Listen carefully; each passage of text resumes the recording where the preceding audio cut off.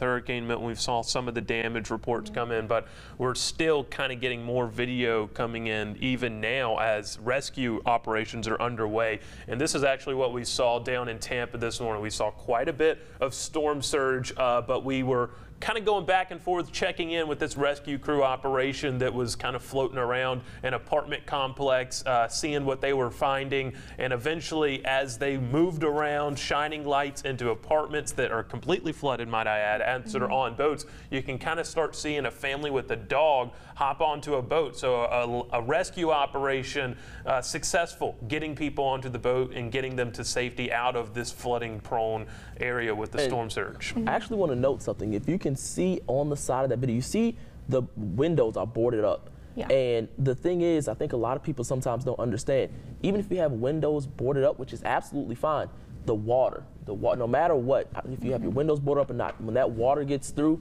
you still have situations just like this. Like, it might stop debris from breaking your window, but it won't, it won't stop that flooding. That flooding is kind of like unstoppable at that point. Yes, water is very powerful. And I think and another important thing to point out is this storm moved so fast heading into its landfall that now these rescue operations, they turned from daytime rescue operations to early morning, middle of the night rescue operations. Incredibly difficult to see people.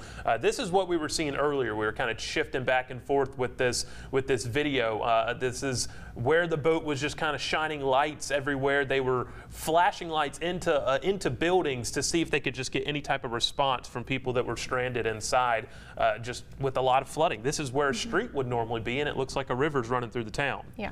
And that's that storm surge, unfortunately. You have that, unfortunately, the ocean becomes a part of the street, and it takes a while sometimes for that to go down.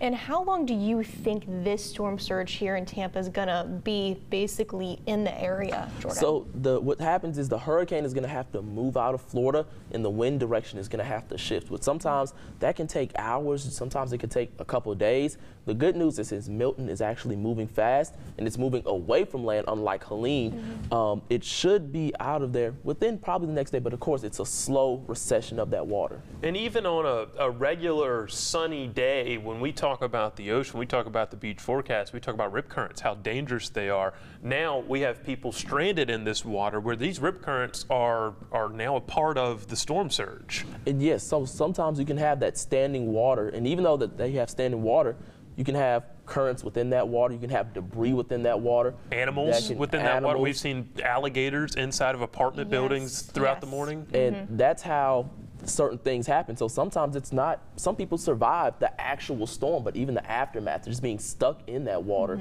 can sometimes have life-threatening impacts. The water, a major damage report, obviously throughout Milton, but even the winds caused quite a bit of damage. This is Tropicana Field. This is where the Tampa Bay Rays play baseball. And it was a dome, and it is no longer a dome. The winds have ripped off the roof of Tropicana Field. This is in St. Petersburg, and also in St. Petersburg, wind collapsed or knocked over a crane. Ashley, I know we were reporting yesterday that the cranes in this area, the workers and officials at the time said, we don't have time to hunker down the cranes themselves. Those high winds caused them to tip over. And they did say these warnings for the past few days for people to just be alert of those cranes in the area, and the winds were just too strong for the cranes, and this was the result of it.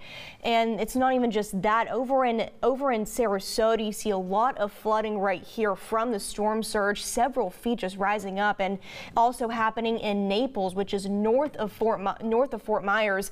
Right here you see the beach before Milton hit yesterday, and you see how quickly the water is coming to shore. I mean, you can even see the sand over here for how quickly that water is approaching, and then later resulting in so much flooding happening. I mean, you see the flooding in Naples here again, and it almost rising up to the buildings and hitting these homes before it made landfall yesterday. And I found it interesting. This is Manatee Boardwalk down there in the coast. Look how much water is just churning. It's violent looking, and is what we're seeing. Yeah, and like the current and the waves are just so strong, as you see in this video.